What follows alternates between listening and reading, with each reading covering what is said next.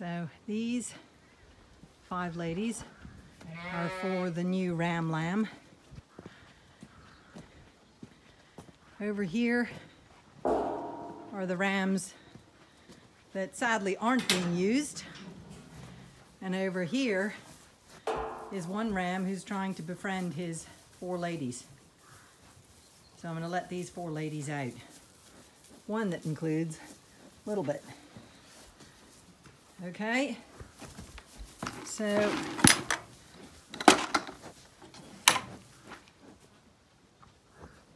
come on, ladies. Come on. Come on. Come on. Come on.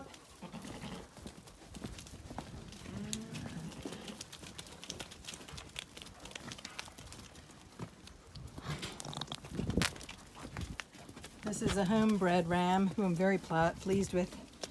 And these ewes are the ones that he's not related to.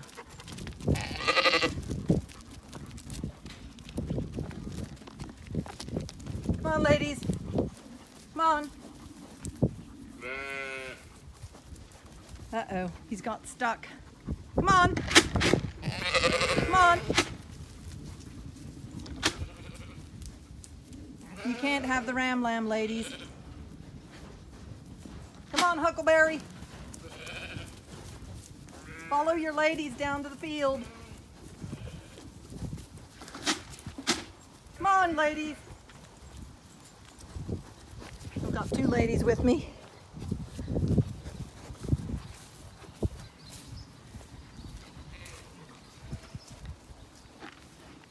Come on. Come on. Uh-oh. One's nearly ready for covering. Okay, you 2 are ready to go out this field gate.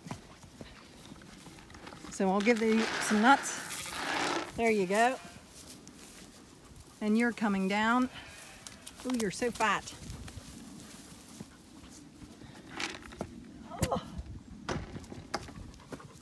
Now I've got to do a little bit of herding of these 2.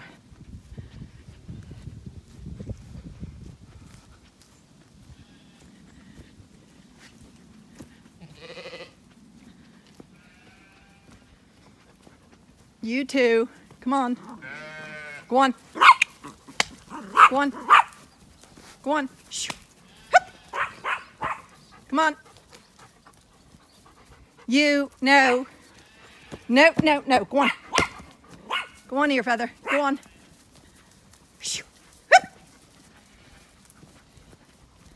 Atta girl, Linka. Go on. Okay. First ram with ewes is homebred fella with 4 ladies that he's not related to. There's Huckleberry with his crew. All the wethers and ewe lambs are over here with Bourbon Flyer, the alpaca. I've got to move them to the field they were in, but I've got to wait for the 2 aunties to show them where to go. So hopefully, Inca, leave it. Leave him be.